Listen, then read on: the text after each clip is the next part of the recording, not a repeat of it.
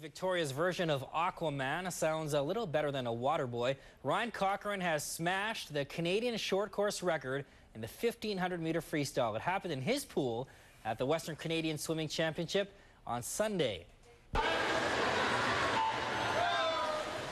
Cochrane just keeps on getting faster and faster. Last summer, he was the first Canadian to clock a sub-15-minute time in the 1,500 in the long course pool.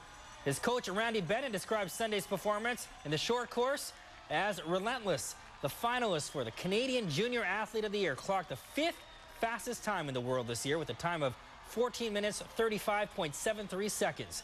And the swim fans at Saanich Commonwealth Place took notice, a standing O for Cochrane, who even surprised himself.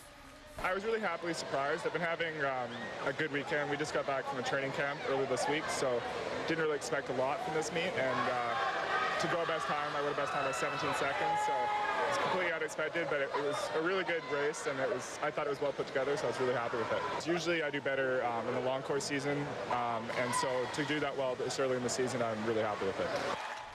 And so he should be. Remember, Cochrane is only 19 years old. His focus now on the Canadian Olympic qualifiers. He's a shoo-in to make that Olympic team for Beijing. Meantime, Cochrane's teammate, the KG veteran Rick Say, has a lot left to say in the pool. He won gold in the 200-meter free and also helped Island Swimming take the 4x100 freestyle relay.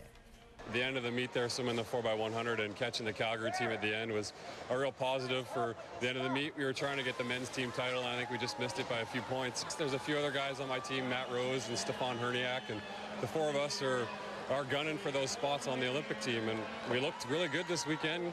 Good preparation for our Olympic trials coming up in about 5 weeks, so looking forward to that.